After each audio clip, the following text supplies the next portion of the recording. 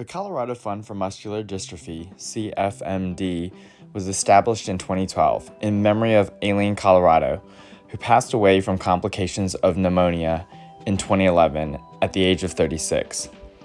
Born with congenital muscular dystrophy, Aileen never let her disability stop her from living a fulfilling life or from having a career helping people with disabilities. Her enthusiasm and determination were an inspiration for many. Hi, my name is Stephanie Colorado, and Aileen Colorado is my sister. And I'm Steven Kasupana, and Aileen was one of my closest friends. Along with family and friends, we're working together to continue Aileen's legacy and passion for helping people with disabilities.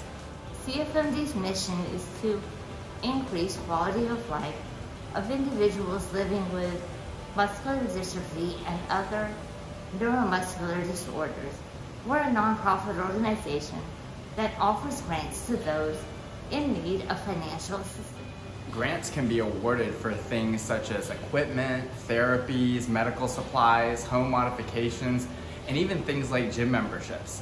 Applicants must reside in the United States and have a diagnosis of any form of muscular dystrophy or neuromuscular disorder. The CFMD grant has been used to pay for items such as ramp repair, ceiling lifts, and even an adaptable tricycle, to name a few.